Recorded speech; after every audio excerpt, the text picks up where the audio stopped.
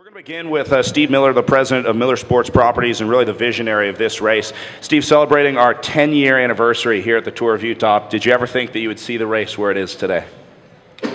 Well, clearly, when you put events on, you want to have them typically be bigger than not, especially when you go to the expense and the effort to host a bike race. You don't want to put on a big bike race and not have anybody show up, whether it's a rider or a fan. So, yeah, I mean, in the early days, we knew that we would have to take a stand, walk, run approach, which has been our model. And I think it's paying dividends for us. We're now in our 10th year, as you said, and I think this was quite a way to celebrate the Tour of Utah. This was a great week of racing. You guys are a race that's always innovating and always changing. What's on the horizon for next year? Well, I think it's safe to say that we will visit some parts of Utah that we haven't visited before. I think it's very likely that there will be some parts of the state. I mean, our goal is to have it be a Tour of Utah. So we've got a little bit of work to do with a few of the towns that we haven't visited before. We certainly won't expand the race. I think we've got our hands full with 7 days of racing. But we'll probably look to have another pro tour team or two. And I think our goal is to continue to elevate the level of competition. This was at an all-time high in terms of competitiveness, but I don't think we've hit our ceiling yet in terms of the quality of the field that we can bring to Utah. You guys made a big change this year, expanding into Evanston, Wyoming. Talk about how that went for the race. Well, that was really exciting. We'd always had the Mirror Lake Highway on the drawing board because it's such a beautiful scenic byway, and with the Utah Office of Tourism being one of our key partners, we wanted to showcase that stage, but there really wasn't a way to do it if we didn't incorporate Evanston. And it really dawned on us one day in a brainstorming meeting that it's not unprecedented to start a stage of a bike race outside of the borders of your state. I mean, they do it at the Tour de France all the time. So we figured that we'd follow that model, and I think it turned out to be quite fun. Right, that's Steve Miller, president of Miller Sports Properties. We're going to go down to the end now. Vinner Gomez is going to be speaking through his translator for the Lamprey Merida team. I want to ask about riding for Chris, what it was like to be Chris's lieutenant in the race, a very important role for Vinner.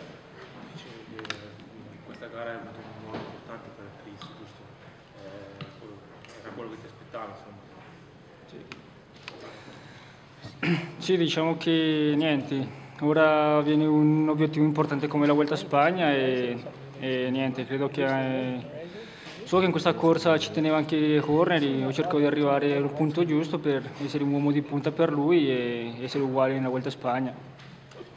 He says that he was here, now his next goal is the Vuelta of España, and it was like a big chance for improve his shape and have a good help for Chris that he really took care about this race. So he's pretty sure to have done a good job for that. So he's happy. All right, we'll move to Yuri Koksan in our Utah Sports Commission Sprint Leaders jersey, the white jersey competition for the Smart Stop Pro Cycling team. Here are a lot of jerseys for you this week. Talk about your time in yellow and then ending the race as the sprint leader, or sprint winner, I should say.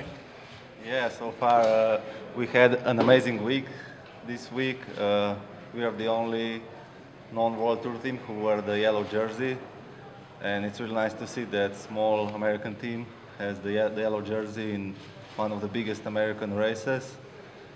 The last 2 days was quite hard for me because all sprinters went home, so I was a little bit afraid, but I felt good. And the crowds were awesome today. It's always nice to see that they are still cheering on us, even if we are 10 minutes back. So it's always nice, and I like it. Can you talk more about the Smart Stop team and what it's like and what it means for your team to be sitting here in the final press conference with teams like BMC, teams like Garmin, teams like Lamprey, serious World Tour teams? Yeah, like I said, we had an amazing week. Nobody expected this from us. But from the beginning of the year, we raced very good. We are the first team in UCI America Tour ranking. I'm America Tour leader, so we have done really good this season so far. All right, we'll go to Dylan Toons in our Subaru Best Young Riders jersey for the BMC team. Dylan, just how hard was this race? They call it America's toughest stage race. Did you feel that during this week of racing? Yes, I feel it, yeah. I do also. Last month, Giro Val d'Aosta, it's a race for under 23. It's a bit the same, but this is more harder. Can you talk about what it's like to ride with a veteran like Cadel Evans as a young rider in the peloton, to have Cadel as your leader at the Tour of Utah?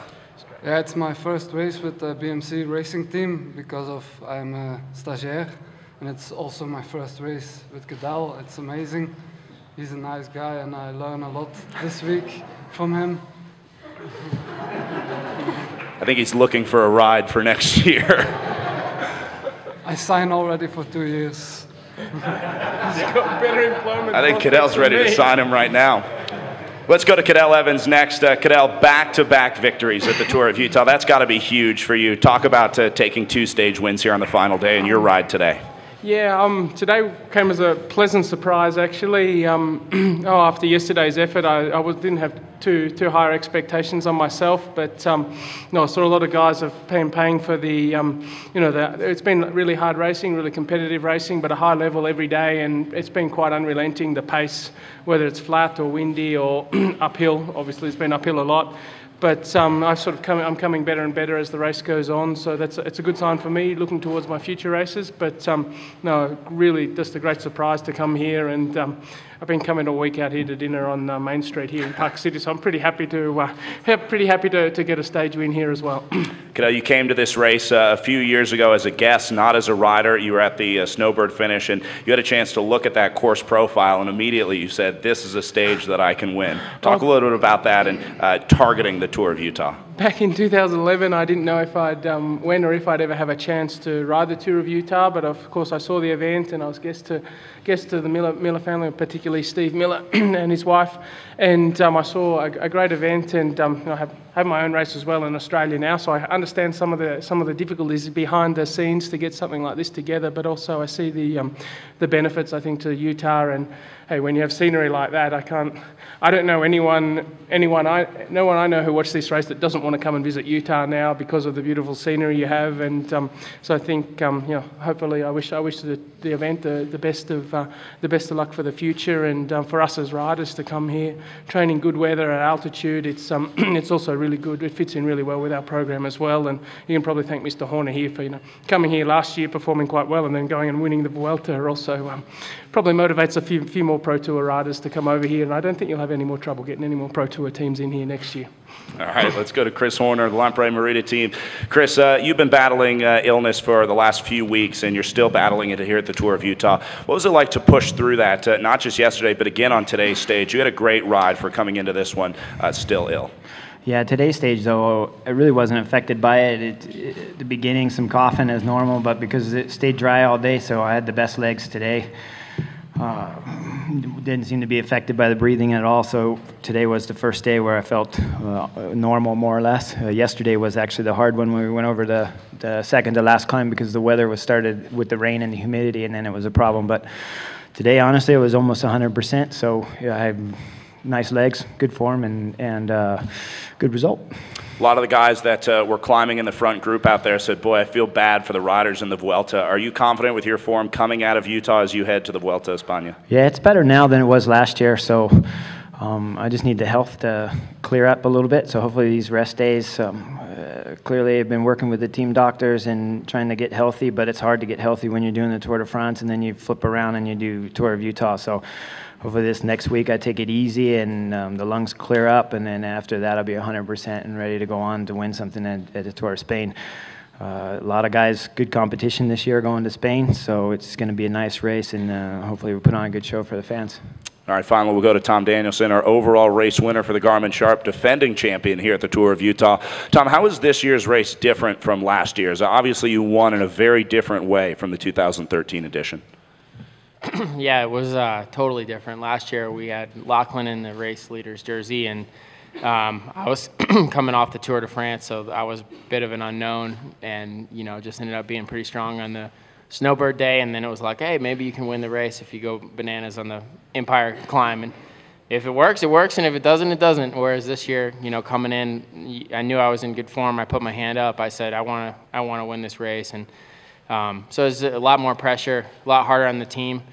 You could say we had a much younger, less experienced team this year too, with a lot of kinks along the way, illness and crashes and stuff like that. So everybody performed above and beyond this week, and it was the least I could do is perform well on my end. You got a stage win here as well, but obviously the yellow jersey is the big goal for you. What's next on your calendar? What are you looking ahead to leaving the Tour of Utah?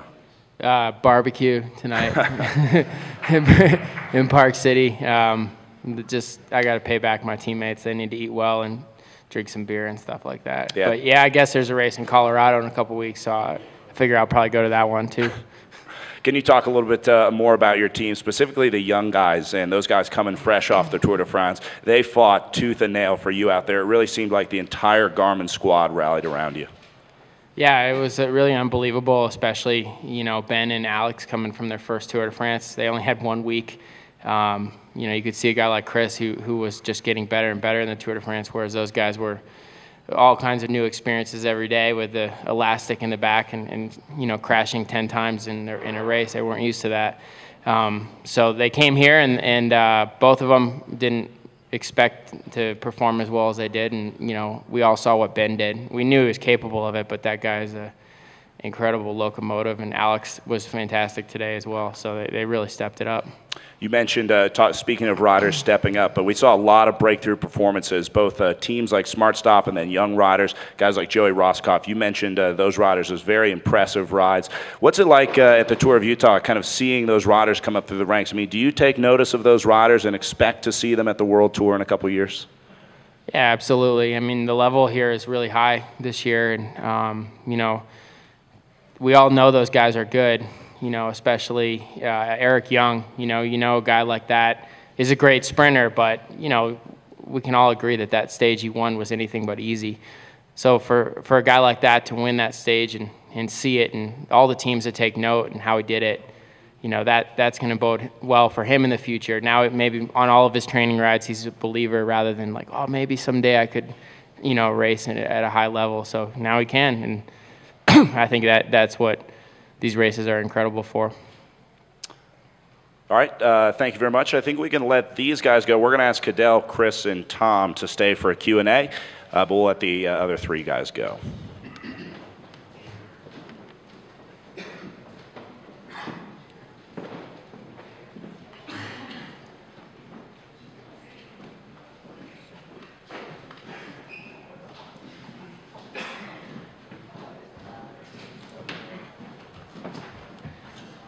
That bridge you did was pretty legit, huh? You want to open the gap to you guys. And then you, that was solid. Yeah. I was planning on coming across the whole time. The only problem was they started playing some games, and then it was getting bigger and bigger. And I was like, oh, I better go. Yeah. And I wanted to go on the steep, but I had to go on one of those little flat sections. I was just halving it though up there, like. I knew I wanted you to come across. So I'm just gonna wait, and then when he gets here. This gentleman would like to grab a photo of all of us. Oh, yeah, you should come in the middle, say. No, this will work. Sorry, I didn't hold it. I didn't really know what you guys were. Because I knew that top part was flat. We're going to start with Steve back on the end again. Steve, can you tell us a little bit about, we talked earlier about what was in store for 2015.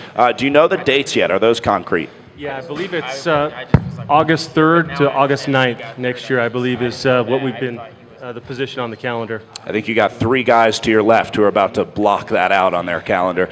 Let's go back to Cadel Evans. Cadel, they call this America's toughest stage race. Did you feel that way? I mean, is this as hard as they hype it to be? I don't know if you want to make it any harder. If you want people to come back, it is difficult. But I'd say the quality of the racing and like the motivation of the field here was what made it really hard. Say, and then leaving Evanston, Wyoming, okay, crosswind for 60 k's. Yeah. That's not easy. That's not easy by any means, and that might have been, let's say, an easy-ish day. And but in the end, it was really just solid racing all week, which made it really tough. Of course, the climbs are always going to be hard, and the altitude and so on, but everyone understands that, and they take their time to make some adaptation to it. But you don't want to make it too tough, but I'd say I can't compare it to Colorado. You'll have to ask those that ride Colorado as well, but I'd say it's tough enough for now. Can you talk about the altitude? A lot of these climbs go way higher than the highest climbs that you'll see in races like the Tour de France. How did you deal with the altitude? How did you feel as you headed towards 8,000, 9,000 feet? Yeah, I was fortunate. I didn't ride the Tour de France this year, obviously, so I had a bit more time than these other guys who came from the Tour, and that's what's sometimes limiting. I had time to come here and take my time to adapt. I understand the Belkin team were here, and a couple of my teammates were here for 2 and some 3 weeks. So, we take that time away from home, but to adapt for this race, but also that's a benefit to us for the rest of the season. So, if you have time, you can come here and adapt to the altitude. If not, you have to ask this gentleman here. I don't know how he does it. All right, let's go to Chris Horner to Cadell's left. Chris, tough altitude out there. Obviously, you're battling illness. You guys are locked in fierce competition as you go head-to-head with Tom. But after the race, you guys seem like you get along pretty well. Talk about your relationship with Tom. Yeah, of course. Bike racing is we see each other every weekend or a few times a month or whatever it happens to be. So, and once the bike racing starts, of course, it's full on and everybody wants to win in this competition. But the bike race finishes, it's all done, as far as I'm concerned. There are a lot of unknowns for you coming to the Tour of Utah. I understand you're riding with a lot of your teammates for the first time on the Lampre Merida team. It looks like Gomez was a great teammate. Talk about your team's work and specifically Gomez riding with you when you had Tom isolated. Yeah, we came with a team that was unknown for me, so it was the first time riding with all of them, and the first time they came here in the U.S. and stuff. But they did an amazing job. It was the best team I've had with Lampre Merida the whole year. So for me personally, they really looked after me the whole time. We had a great director with Bruno, and there was never a point in time anywhere from the beginning to the first 90% of the race where I needed to even talk and ask for anything. They were always near me, always looking after me. And then the last part of the race is just time for me to go to work there. So, but they really, when the team does that much work for you and you're a little bit sick, you got to push a little bit hard still. So Winter did an amazing job yesterday and certainly today. He was, when he attacked today and Danielson went, I opened up the gap and I kind of covered the moves from behind and let the gap grow a little bit. And then I knew I was going across, but it was just a matter of finding a good time and a good point to go across. And as they were playing little games back there, and then I got a little gap and jumped across. And of course, it's my teammate up there, so he's going to wait for me. Did you feel like you might have a shot to bring back that 57, 58 seconds when you had isolated Tom with you and Vinner? No, the plan at that point in time when I came across was to move Winter up to third on podium and win the stage. That's what my goal was at that point in time. The problem is, of course, is the climb starts to, won't say it levels out, but it becomes less hard, and certainly it gets spots where the bigger climbers have more power than I do, so that you could see with Belkin where he's coming across, and of course Cadell with the power he's got can come across on those roller parts. I was quite surprised when Cadell caught us on the descent, though, because the last 2K of the climb I was probably doing 45K an hour. I was going full gas through there, so I thought we had dislodged Cadell, but he did an amazing job coming back to us, and his tactics in the last 2 corners were caught us all off guard, and it was beautiful to watch and painful at the same time. All right, we'll go to Tom Danielson in our yellow jersey, our overall race leader, or winner, I should say, once again. Tom, talk about when you were riding with Chris. Were you ever worried that you were outnumbered by the Lampre guys on that final climb today? Honestly, the biggest thing I was worried about was just flatting or dropping, or like the other day, my bike breaking and having to get a bike change and my car wasn't behind me. So I was leaving a lot in the tank to have to deal with those problems, and I wanted to make the race hard at the bottom, so it was easier to control. And then when I did that, then there was the tactics. And, when I saw Chris coming across, I slowed down a little bit and wanted him to get there because then it would be him and his teammate. And then I didn't do the math in my head. I didn't know Winter was going to be third on GC, so I was a little bit scared, honestly, with them because, I didn't know that they were right. I couldn't understand why he wasn't just selling out for Chris solely, but now I know he was going for third. But yeah, they rode an awesome race with the guys they had, and they all stepped up to the plate. So it was really cool to see them all up there today. I know it's hard to put into words, but can you describe that moment when you came around the final turn? You could see the finish line here in Park City, and you had the yellow jersey wrapped up. Yeah, it's magic. It's really special to come across the line with so many fans. I wanted to start crying. I mean, so much work goes into it, and all of us athletes have been through so much that when it all comes together like it did this week, we all understand what that means, and it was really special. All right, we'll open it up. They're incredible for. All right, thank you very much. I think we can let these guys go. We're going to ask Cadell, Chris, and Tom to stay for a Q&A, but we'll let the other three guys go.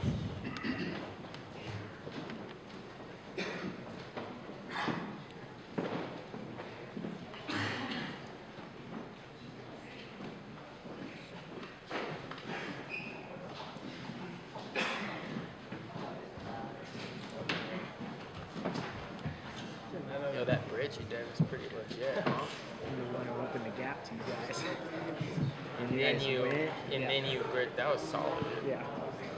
I was planning on coming across the whole time. The only problem was they started playing some games, and then it was getting bigger and bigger, and I was like, I better go. Yeah. And I wanted to go on the steep, but I had to go on one of those little flat sections. I was just halving it though up there, like I knew I wanted you to come across, so I'm just gonna wait, and then when you get here. This gentleman would like to grab a photo of all of us. Oh, yeah, you should come in the middle, stay. No, this will work. Sorry, I didn't hold that. I didn't really know what you guys were doing. Because I knew that top part was flat. We're going to start with Steve back on the end again. Steve, can you tell us a little bit about, we talked earlier about what was in store for 2015. Do you know the dates yet? Are those concrete? Yeah, I believe it's August 3rd to August 9th next year, I believe, is what we've been, the position on the calendar. I think you got three guys to your left who are about to block that out on their calendar. Let's go back to Cadell Evans. Cadell, they call this America's toughest stage race. Did you feel that way? I mean, is this as hard as they hype it to be? I don't know if you want to make it any harder. If you want people to come back, it is difficult. But I'd say the quality of the racing and the motivation of the field here was what made it really hard. And then leaving Evanston, Wyoming, okay, crosswind for 60 Ks. That's not easy. That's not easy by any means, and that might have been, let's say, an easy-ish day. And but in the end, it was really just solid racing all week, which made it really tough. Of course, the climbs are always going to be hard, and the altitude and so on, but everyone understands that, and they take their time to make some adaptation to it. But you don't want to make it too tough, but I'd say I can't compare it to Colorado. You'll have to ask those that ride Colorado as well, but I'd say it's tough enough for now. Can you talk about the altitude? A lot of these climbs go way higher than the highest climbs that you'll see in races like the Tour de France. How did you deal with the altitude? How did you feel as you headed towards 8,000, 9,000 feet? Yeah, I was fortunate. I didn't ride the Tour de France this year, obviously, so I had a bit more time than these other guys who came from the Tour, and that's what's sometimes limiting. I had time to come here and take my time to adapt. I understand the Belkin team were here, and a couple of my teammates were here for 2 and some 3 weeks. So, we take that time away from home, but to adapt for this race, but also that's a benefit to us for the rest of the season. So, if you have time, you can come here and adapt to the altitude. If not, you have to ask this gentleman here. I don't know how he does it. All right, let's go to Chris Horner to Cadell's left. Chris, tough altitude out there. Obviously, you're battling illness. You guys are locked in fierce competition as you go head-to-head with Tom. But after the race, you guys seem like you get along pretty well. Talk about your relationship with Tom. Yeah, of course. Bike racing is when you get we see each other every weekend or a few times a month or whatever it happens to be. So, and once the bike racing starts, of course it's full on and everybody wants to win in this competition. But the bike race finishes, it's all done, as far as I'm concerned. There were a lot of unknowns for you coming to the Tour of Utah. I understand you're riding with a lot of your teammates for the first time on the Lampre Merida team. It looks like Gomez was a great teammate. Talk about your team's work and specifically Gomez riding with you when you had Tom isolated. Yeah, we came with a team that was unknown for me, so it was the first time riding with all of them, and the first time they came here in the U.S. and stuff. But they did an amazing job. It was the best team I've had with Lampre Merida the whole year. So for me personally, they really looked after me the whole time. We had a great director with Bruno, and there was never a point in time anywhere from the beginning to the first 90% of the race where I needed to even talk and ask for anything. They were always near me, always looking after me. And then the last part of the race is just time for me to go to work there. So, but they really, when the team does that much work for you and you're a little bit sick, you got to push a little bit hard still. So Winter did an amazing job yesterday and certainly today. He was when he attacked today and Danielson went I opened up the gap, and I kind of covered the moves from behind and let the gap grow a little bit. And then I knew I was going across, but it was just a matter of finding a good time and a good point to go across. And as they were playing little games back there, and then I got a little gap and jumped across. And of course, it's my teammate up there, so he's going to wait for me. Did you feel like you might have a shot to bring back that 57, 58 seconds when you had isolated Tom with you and Vinner? No, the plan at that point in time when I came across was to move Winner up to third on podium and win the stage. That's what my goal was at that point in time. The problem is, of course, is the climb starts to, won't say it levels out, but it becomes less hard, and certainly it gets spots where the bigger climbers have more power than I do, so that you could see with Belkin where he's coming across, and of course Cadel with the power he's got can come across on those roller parts. I was quite surprised when Cadel caught us on the descent, though, because the last 2K of the climb I was probably doing 40, 45K an hour. I was going full gas through there, so I thought we had dislodged Cadel, but he did an amazing job coming back to us, and his tactics in the last two corners were caught us all off guard, and it was beautiful to watch and painful at the same time. All right, we'll go to Tom Danielson in our yellow jersey, our overall race leader, or winner, I should say, once again. Tom, talk about when you were riding with Chris. Were you ever worried that you were outnumbered by the Lamprey guys on that final climb today? Honestly, the biggest thing I was worried about was just like, flatting or dropping, or like the other day, my bike breaking and having to get a bike change and my car wasn't behind me. So like, I was leaving a lot in the tank to have to deal with those problems, and I wanted to make the race hard at the bottom, so it was easier to control. And then when I did that, then there was the tactics. And, when I saw Chris coming across, I slowed down a little bit and wanted him to get there, because then it would be him and his teammate. And then I didn't do the math in my head. I didn't know Winner was going to be third on GC, so I was a little bit scared, honestly, with them, because, I didn't know that they were right. I couldn't understand why he wasn't just selling out for Chris solely, but now I know he was going for third. But yeah, they rode an awesome race with the guys I had, and they all stepped up to the plate. So it was really cool to see them all up there today. I know it's hard to put into words, but can you describe that moment when you came around the final turn? You could see the finish line here in Park City, and you had the yellow jersey wrapped up. Yeah, it's magic. It's really special to come across the line with so many fans. I wanted to start crying. I mean, so much work goes into it, and all of us athletes have been through so much that when it all comes together like it did this week, we all understand what that means, and it was really special. All right, we'll open it up for questions from our journalists. I believe everything should be healed up as soon as I stop racing my bike for a little bit. So we'll see how San Diego goes, and then from there it's just a jump back over to Europe and ready to start Spain. Cadel, Chris, you heard Chris describe your tactics in the finale as beautiful and painful. Did you know anything about the finish, and did you have a plan for how you would approach Cadel? How you would approach the finish if you were there? I looked at the map, saw where the corners were, and chose a spot where it sort of needed to be. But most of all, I needed to be here, and depending what happened on the last climb, and how hard these guys were going to be attacking each other, and so on would probably depend whether I'd get to the finish or not. But I had a little plan. I didn't expect to go quite so early, but I saw they were these guys looked a little bit hesitant, but I completely understand that. They've got a lot to lose in terms of safety and so on, whereas I've sort of got everything to gain there. So it's nice to be on the other side of the fence for once, because normally I'm the one there in GC getting caught by the guys coming back, and I have to think about GC before I can think about a stage win. And for the way it turned out this week, I was here racing for stages, and it's been a pleasure.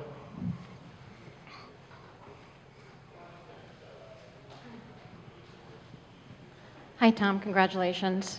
I'm just wondering how you would compare this year's course with the additional elevation and the additional day to last year. What that was like.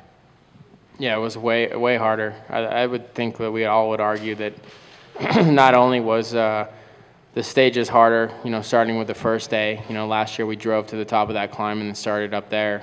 This year we rode up the whole entire climb. You could see guys were already at their threshold, and we were just creeping up it. So, I mean, it was hard, that, and then a lot of the other days had wind, so it was a little bit nervous, and you had to use a little bit more energy in the cross ones and stuff like that. you know, the new Powder Mountain, that stage was super hard. And then this year, you know, the Snowbird Day with the additional 2 climbs was very hard. So yeah, much harder. But the field was, I think, arguably stronger as well, and that made much more aggressive racing. You saw all those big groups, lots of chasing. I don't think we ever really stopped and chatted very much this year.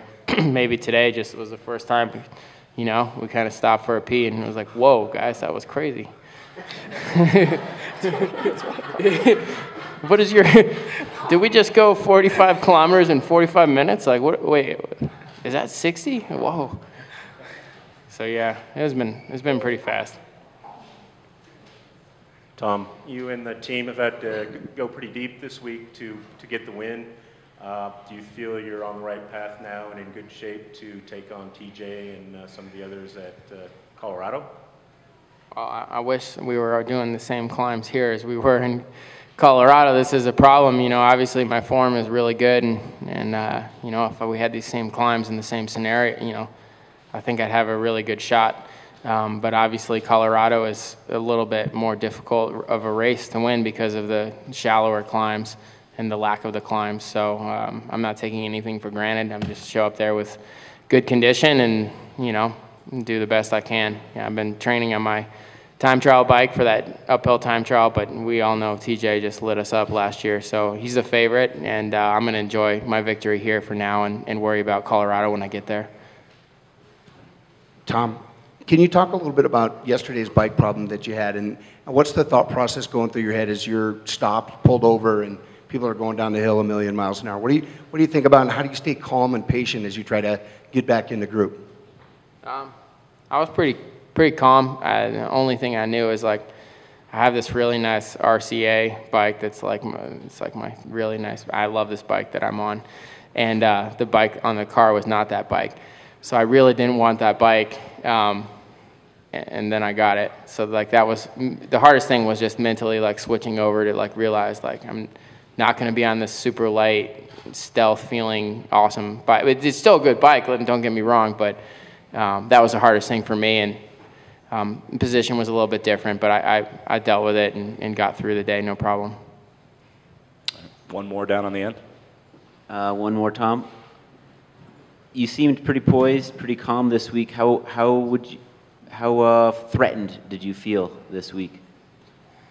I tried not to focus on that. I think that's these guys sitting to my right, you know, that's something that you can always learn from them. You know, you never know what's around the corner, and if you're sitting there dwelling on it, you know, you're not going to win the Tour de France or the Vuelta a España every single day. I mean, that's 21 days with a much more possibility of disaster like here. So I just focused on everything I could control, and we did a really good job with the team. We came up with a game plan, regardless of, you know, the Tour de France winner shooting across to a breakaway with a bunch of guys that are really strong. We just stayed to our plan and said, all right, we win or lose, we're just going to stick to this and execute this the best we can. And it's easier for each guy to focus and accomplish that task if he has one legit task, you know, instead of it changing. You know, oh, wait a second, now there's a really good guy in that breakaway, so we're all screwed, you know.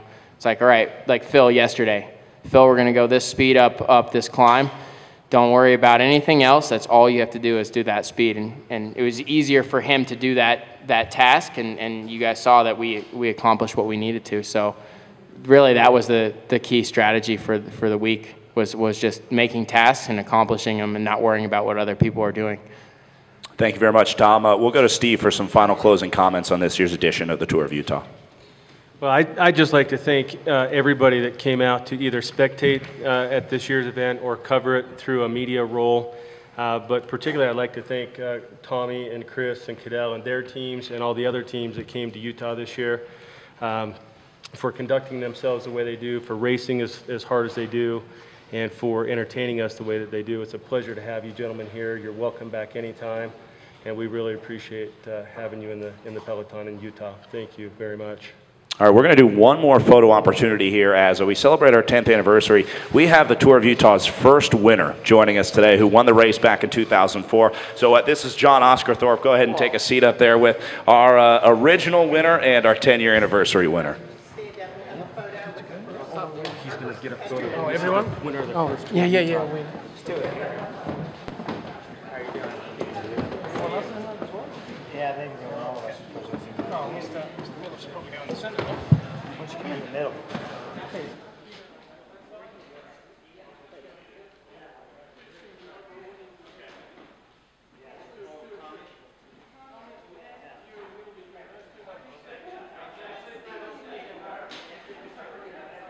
There you go.